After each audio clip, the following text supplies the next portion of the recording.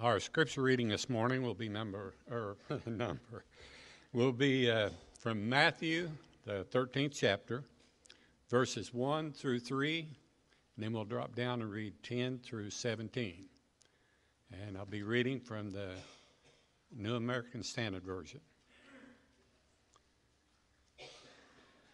That day Jesus went out of the house and was sitting by the sea, and a large crowd gathered to him. So he got into a boat and sat down, and the whole crowd was standing on the beach. And he spoke to them. He spoke many things to them in parables. And the disciples came to him. Jump down to 10 now. And the disciples came to him and said to him, "Why do you speak to them in parables?" And Jesus answered them, "To you it has been given or granted to know the mysteries of the kingdom of heaven, but to them it has not been granted. For whoever has, to him more shall be given, and he will have an abundance. But to those who do not have, even what he has shall be taken away from him. Therefore I speak to them in parables, because while seeing they do not see, and while hearing they do not hear, nor do they understand. In their case, the prophecy of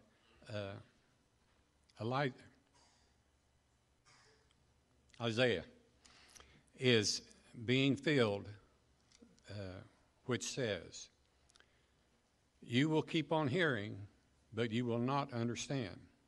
You will keep on seeing, but you will not perceive.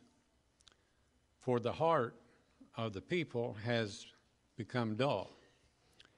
With their eyes they scarcely hear."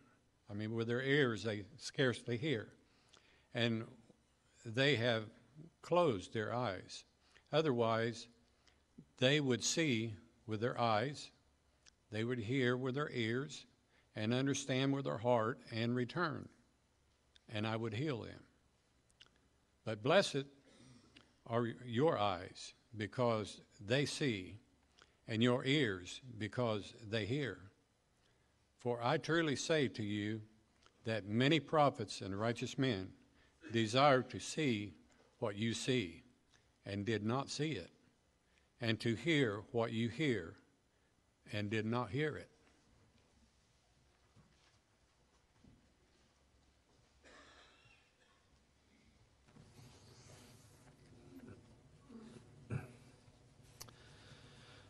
From a far-off land, neither here nor there, I bring you the fable of the tortoise and the hare. Hare was very conceited and thought that he was the most handsome animal in all of the forest. He would often gaze into his mirror and say, "I am so handsome. Look at my lovely ears, my pretty pink nose, and my beautiful buck teeth." He also thought that he was the fastest animal in all of the forest. One day, Hare overheard a group of turtles talking. They said, "Cousin Turtle has never lost a race. He always wins." "Ha!" scoffed Hare. "We'll see about that." He marched over to the group of turtles and said, "Everyone knows that I am the fastest animal in all of the forest. Tell your cousin Tortoise that I challenge him to a race." The next day, Tortoise met Hare in the clearing. He said, "Hello, I am Tortoise. Are you ready to race?" Hare answered with a laugh, "Of course I am, because I am the fastest animal in all of the forest." Tortoise and Hare lined up. Raccoon held her tail up in the air and said, "On your mark, get set, go." Hare took off and left Tortoise in a cloud of dust. Meanwhile, Tortoise never wavered from the race. He kept on going at a steady pace. Hare looked behind and saw that he was far ahead of Tortoise. He decided he had time for a little break. So he stopped by the side of the road and pulled out his mirror. He said, "Just look at me, so handsome, not a hair out of place." As Hare admired himself, he saw another reflection in the mirror. It was Tortoise. You see, Tortoise never wavered from the race. He kept on going at a steady pace. Hare yelled, "Oh no, I gotta go!" And he took off faster than a speeding bullet. Again, Hare looked behind and saw that he was way ahead of Tortoise. He decided that he had time for a little snack, so he stopped by the side of the road and ate a bellyful of the abundant greens growing there. Now, tired from all he ate, he sleepily looked up and saw Tortoise. You see, Tortoise never wavered from the race. He kept on going at a steady pace. Hare yelled, "Oh no, I gotta go!" And he took off faster than a tornado. Hare ran for a while, then he looked behind and saw that he was way, way ahead of Tortoise. There was no sign of Tortoise at all. Hare decided that he had time for a little nap. He sat down by the side of the road under the shade of a small tree and began to snooze. Meanwhile, Tortoise never wavered from the race. He kept on going at a steady pace, and Tortoise passed the Hare. Hare woke up just in time to see Tortoise approaching the finish line. Hare yelled, "Oh no, I gotta go!" And he took off faster than lightning, but it was too late. Although Hare was close behind, Tortoise crossed the finish line. You see, Tortoise never wavered from the race. He kept on going at a steady pace. About 600 years before Jesus Christ was born, a very famous Greek storyteller by the name of Aesop told that story. And Aesop was known for his many fables and is known centuries later for hundreds of stories that he told, but not stories just to be told. They were stories told to teach a lesson. They were stories told with a purpose. And such is the case of Jesus and His parables. And this morning that we're going to take a look at just that very topic here. We're going to talk about the purpose of parables. I hope you have your Bibles open to Matthew chapter 13. That is our text this morning. If you noticed from Jim's reading a moment ago, we jumped from the first 3 verses down to verses 10 through 17, and that's because we're going to pick up that part that we left off in next week's lesson. But in Matthew chapter 13, in the first 3 verses, we see Jesus coming out of a house. This house was probably located on the edge of the Sea of Galilee in a town called Capernaum. And Jesus had a multitude of people who often would gather around Him. And on this occasion, He decided to get into a boat and go out just a little way from the shore. And He sat down in that boat, and as the crowd of people gathered on the shoreline to listen to what He said, He started to teach them. Now, Jesus had taught them many things before, but now we start to see something that is very new. He starts to teach them in verse 3 in parables. What is a parable? Is it simply a story, or is it something more? Vine's Expository Dictionary of Biblical Words defines a parable as a placing beside, to throw or lay beside, to compare. It signifies a placing of one thing beside another with a view to comparison. Nelson's Illustrated Bible Dictionary defines a parable as a short, simple story designed to communicate a spiritual truth, a religious principle, or a moral lesson. A figure of speech in which a truth is illustrated by comparison or an example drawn from everyday experiences. Albert Barnes wrote in his commentary that the word parable is derived from a Greek word signifying to compare together and denotes a similitude taken from a natural object to illustrate a spiritual or moral subject. It is a narrative of some fictitious or real event in order to illustrate more clearly some truth that the speaker wishes to communicate. In early ages, it was much used. Pagan writers, as Aesop, often employed it. And in the time of Christ, it was in common use. The prophets had used it, and Christ employed it often in teaching His disciples. Now we realize that people like Aesop told fables, which were an early form of a parable to communicate a purpose, and we realize very clearly that Jesus taught in parables. The New Testament, and especially the gospel accounts, are filled with these stories with a purpose. But did you realize what Mr. Barnes just mentioned, that other people in the Bible also used parables? They also used stories that were laid alongside a truth to better help the hearer understand the message that was being presented. Let me give you an example. Hold your place in Matthew and turn, if you will, back in the Old Testament to the book of 2 Samuel. 2 Samuel chapter 12. I think we all remember the story of King David and Bathsheba. King David saw a woman by the name of Bathsheba bathing one day, and he looked upon her with a lustful heart. And he desired her for himself, although she was the wife of another man. He took her into his bedchamber, and he committed adultery with her. And to add insult to his injury, she was found to be with child. Rather than acknowledging his sin, rather than repenting to Bathsheba, to her husband, and to God in heaven above, David tried to hide the truth. He did so by sending Uriah the Hittite, her husband, to the front lines, and he was there killed.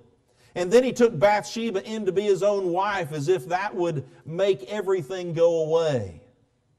But in 2 Samuel chapter 12, starting in verse 1 and reading down through verse 7, the Lord sends a prophet by the name of Nathan to David. And he sends this prophet to communicate a message to him. And isn't it interesting that the prophet Nathan chose to tell a parable in order to communicate this prophet to a man who was not acknowledging the truth, but was rather trying to hide it? Listen to what we read. The Lord sent Nathan to David, and he came to him and said, "There were two men in one city, the one rich and the other poor. The rich man had a great many flocks and herds, but the poor man had nothing except one little ewe lamb, which he bought and nourished. And it grew up together with him and his children. It would eat of his bread and drink of his cup and lie in his bosom, and was like a daughter to him. Now a traveler came to the rich man, and he was unwilling to take from his own flock or his own herd to prepare for the wayfarer who had come to him. Rather, he took the poor man's ewe lamb and prepared it for the man who had come to him." Now, did you understand Aesop's fable earlier? Did you understand the moral of the story? Did you understand the meaning behind the tortoise and the hare? If you keep on keeping on, if you continue down a steady pace, that you can ultimately cross the finish line and even be the winner. I think Aesop's hearers understood, and centuries later we understand. Now the question is, does David understand? Does David understand the meaning behind the story? Well, in part. In part he does. Because when he hears about a rich man who has plenty of animals to sacrifice, to eat, to share with his visitor, but rather than taking his own, he takes the one ewe lamb that belonged to the poor man, David gets part of the message. Because in verse 5 we read that David's anger burned greatly against the man. And he said to Nathan, "As the Lord lives, surely the man who has done this deserves to die. He must make restitution for the lamb fourfold, because he did this thing and had no compassion." Yes, David understood part of the meaning behind the story. He understood that it was not right for the rich man to take from the poor man, to ignore his own abundance and to rob a man of what little he had. He understood that. He understood that there were consequences that needed to be carried out. He even calls on the man beyond restitution. He says he ought to die. But who was the rich man in the story? In verse 7, Nathan said to David, "You are the man." You are the man. You are this rich man who stole from the poor man, because here you are, the king of Israel. You're at the top of the heap, the cream of the crop. You're it. You're the man. You have the power. You have the glory. You have the riches. And you have taken Uriah's wife. Something that did not belong to you, something you had no right to take. You took his wife and sent him to his death. When the parable was explained, did David understand? If you look at verse 13, David said to Nathan, not, "How dare you come and preach to me? How dare you come and tell me this message? How dare you confront me with these allegations?" David said to Nathan, "I have sinned against the Lord." I see the meaning behind your story. I see the purpose of your parable. It's to help me to not live in a lie, but to own up to the truth. Back in Matthew chapter 13, as Jesus begins these parables, and in chapter 13, He's going to tell 7 different parables. But as we jump down to verse 10 of chapter 13, the disciples come to Him and ask Him a real simple question. Maybe a question that you were asking earlier in this sermon. Why is Kevin telling us the story of the tortoise and the hare?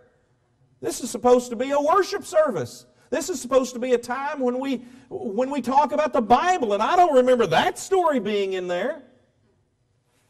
Maybe Jesus' disciples are wondering, why are you telling stories? Why aren't you just preaching the truth? Why aren't you just quoting Scripture? They come to Jesus and ask Him this question, why do you speak to them in parables? And Jesus answers in verse 13 by saying, to you it has been granted to know the mysteries of the kingdom of heaven. In Luke 8:10, He calls those the mysteries of the kingdom of God. But He says, to you it has been granted to know the mysteries of the kingdom of heaven, but to them it has not been granted. Now this is not Jesus saying, I want you to know the truth and I don't want them to know the truth. This is saying you understand something that they don't. Now Jesus went from place to place and was surrounded by multitudes, but they were probably multitudes from the local area. And so when He was in Judea, He probably had crowds from Judea. When He was in Galilee, He probably had crowds from Galilee. And so when He traveled from place to place, He might have had different groups of people who were hearing different portions of His message, but His disciples were always with Him. They traveled with Him. They saw how He acted and how He reacted. They heard what He said. They witnessed the demonstrations of His power. And what He's simply saying to them is, you are getting something, you're hearing something, you're seeing something, and you're understanding something that they're not. And so I'm going to do all that I can to help them. In verse 12, Jesus talks about the difference between these disciples and these crowds. He talks about the difference between the haves and the have-nots. And He says in verse 12, for whoever has, to him more shall be given, and he will have an abundance. But whoever does not have, even what he has shall be taken away from him. Now I want you to think about this. The disciples had it. And He says, to you more will be given, because you have had me in your midst, and you've understood what I was saying. These people have me in their midst, but they do not understand what I'm saying. And I'm going to teach them in any way possible and in every way that's necessary to help them to understand what I'm saying before I am gone and they've lost it all. In verse 13, he says, "Therefore I speak to them in parables." I tell these stories. I lay these tales alongside the truth that they're not getting by themselves. I'm laying it alongside that truth so that they'll get it, so that they'll understand, like we understand the story of the tortoise and the hare, like David understood the story told to him by Nathan. I'm going to lay it alongside so that they'll understand. I speak to them in parables, verse 13, because while seeing they do not see, and while hearing they do not hear, nor do they understand. He goes on to say, in their case, the prophecy of Isaiah is being fulfilled, which says, "You will keep on hearing, but will not understand. You will keep on seeing, but will not perceive. For the heart of this people has become dull. With their ears they scarcely hear, and they have closed their eyes. Otherwise they would see with their eyes, hear with their ears, and understand with their heart, and return, and I would heal them." Do you realize what this is all about? It's all about Jesus' purpose. To come to this world, to seek, and to save those who are lost. And He's going to do everything that He can to do that. How many times have I preached a sermon, and as much as I prepare, as much as I plan, maybe I am in the middle of a sermon and I'm teaching something, I'm preaching something, and in my own head, based upon some glossy stares that are coming back at me, maybe I'm thinking, "Kevin, you are not getting this point across at all. You're not doing a very good job. You need to back up a little bit. You need to take a different tact." Maybe what you need to do is, instead of just focusing on it from this perspective, maybe you need to focus on it from another perspective, and maybe that will make the story clear. How many times have I taught a Bible class, and again, I think that I'm communicating the Scriptures in a good way, but yet somebody raises their hand and says, "Kevin, I don't understand that. I don't get that. I hear what you're saying, but I'm not getting what you're saying." That's what Jesus is describing here. Not a people who necessarily don't want to know the truth, but they are not understanding that truth like His disciples were, who traveled with Him all of the time, and who perhaps had a greater understanding, a greater depth of knowledge, maybe even a greater spiritual maturity because of all that they had witnessed. So Jesus is going to tell a parable. In verses 14 and 15, when He quotes the Old Testament, He's quoting Isaiah chapter 6, verses 9 and 10. But Mark chapter 4 helps us maybe to understand this, as Mark records in verses 33 and 34 of Mark 4, "With many such parables He was speaking the word to them, so far as they were able to hear it. And He did not speak to them without a parable, but He was explaining everything privately to His own disciples." His disciples may have understood deeper truths, but the multitudes needed these stories. Their understanding was much simpler, not as far-reaching. And so He told them these parables, and Mark says He didn't tell them anything without a parable, because they needed these comparisons. They needed these stories laid alongside the truth to see how to connect the dots to the truth. And Mark says that he's using parables to teach the Word. Do you remember what Matthew said earlier? Those parables were being told so that they would understand the mysteries of the kingdom of heaven, like the disciples, or the kingdom of God, as Luke would describe it.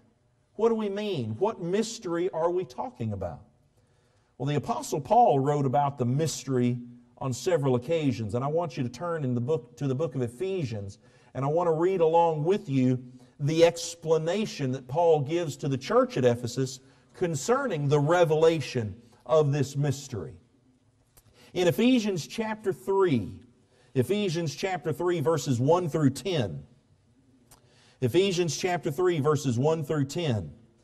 The Apostle Paul writes the following. He says, "For this reason I, Paul, the prisoner of Christ Jesus, for the sake of the Gentiles, if indeed you have heard of the stewardship of God's grace which was given to me for you, that by revelation," listen to this, "there was made known to me the mystery." So whatever was a mystery has been made known to Paul. What is it that has been revealed to him? As I wrote before in brief. He says in verse 4, "By referring to this, when you read, you can understand my insight into the mystery of Christ." Okay, now we're getting somewhere. This mystery involves Jesus, which in other generations was not made known to the sons of men, as it has now been revealed to His holy apostles and prophets in the Spirit. To be specific, that the Gentiles are now our fellow heirs and fellow members of the body, and fellow partakers of the promise in Christ Jesus through the gospel. Now we're getting somewhere. This mystery of Christ has been made manifest in the church. This mystery of Christ has been made manifest in the idea that as Jesus lived and died and was buried in a tomb and rose again, we who live in sin can die to that sin, be buried in the waters of baptism, and rise to walk in newness of life as members of the body of Christ, the church of Christ.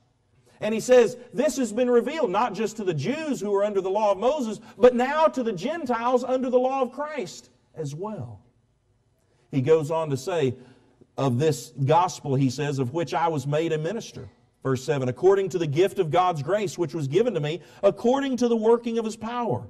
To me, the very least of all saints, this grace was given to preach to the Gentiles the unfathomable riches of Christ, and to bring to light what is the administration of the mystery, which for ages has been hidden in God who created all things, so that the manifold wisdom of God might now be made known through the church to the rulers and the authorities in heavenly places. Think about the people in the Old Testament. They were looking forward to a Messiah, but did they have any idea they would get Jesus? They were looking for an earthly king, not a spiritual king. They were looking for somebody who was rich and powerful with a military, an earthly, physical army at his disposal. What they got was the poor son of a carpenter. Think about the church. The Old Testament, they talked about the coming of a kingdom. What did they expect there? Probably some kind of vast empire who would be able to destroy the armies to the north, the armies to the south, that could take out the Roman Empire who oppressed the Jews so very strongly. What did they get? They got the church. A kingdom, but one that was spiritual. Now, these mysteries are being made known to us. And now we understand in the light what to so many of them was darkness before. You see, we can lay alongside some of the New Testament teachings to the Old Testament teachings, and now some of those things make sense. They certainly make better sense to us than in some of the limited ways they understood it of old. Jesus would continue to say back in Matthew 13, verses 16 and 17, He would say to His disciples, blessed are your eyes because they see, and your ears because they hear. Now, remember, the eyes and ears of Peter, Andrew, James, and John work just as well as the eyes and ears of the people who are present. But what He's talking about is, blessed are you who have ears and you listen and you understand. Blessed are you who have eyes because you see and you get it. You understand what's going on. You understand who is before you and the words that He is teaching. Verse 17 reads, for truly I say to you that many prophets and righteous men desired to see what you see and did not see it, and to hear what you hear and did not hear it. Turn, if you will, in your Bibles to 1 Peter. 1 Peter chapter 1. I want you to consider what this apostle, this disciple of Christ, Peter, wrote to the first century church in 1 Peter chapter 1, verses 10 through 16. 1 Peter chapter 1, verses 10 through 16.